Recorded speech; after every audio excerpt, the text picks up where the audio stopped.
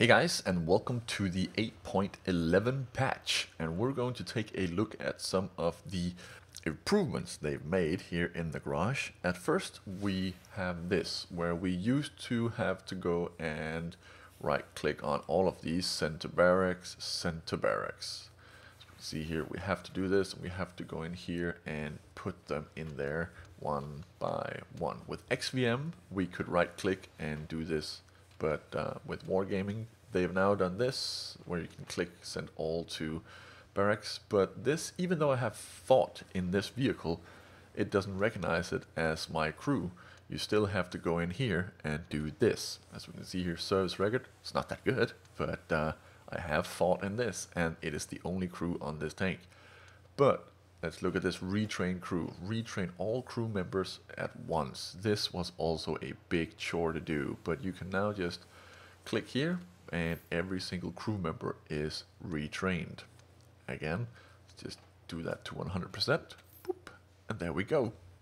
Now, there is one flaw though, and that has to do with premium tanks and when you have more crew slots than crew members. And we're gonna see here, I've taken the crew from the T1 and I'm now going to put it in here. I still can't put that in. I would really like a put crew, any crew in here, any fitting crew, but we're just gonna put this guy in here, and then we have this dude at 50%. Now I'm going to click here and click retrain, but when I click up here, it now takes and retrains every single crew member of the tank, and it costs 600 gold. That is a big mistake by Wargaming, because you're only retraining one crew member, you're not training all of them.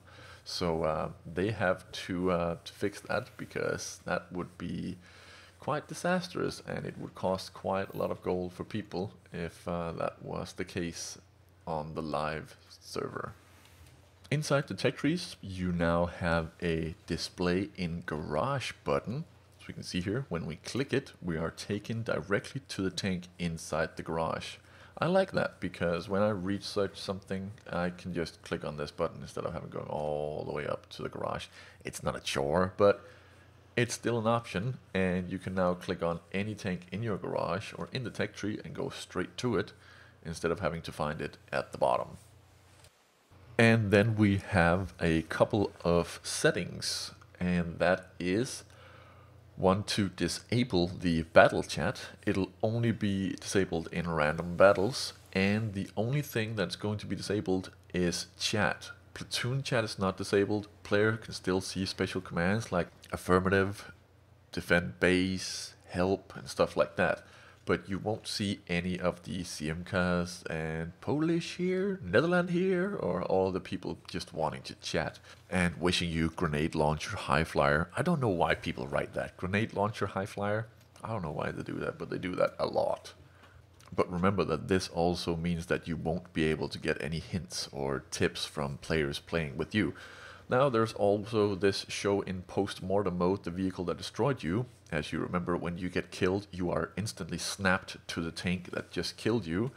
And I actually like to have this off because sometimes I like to see the situation I was in and not just get stuck on this one. There's also the confrontation button up here, which is the new nation versus nation.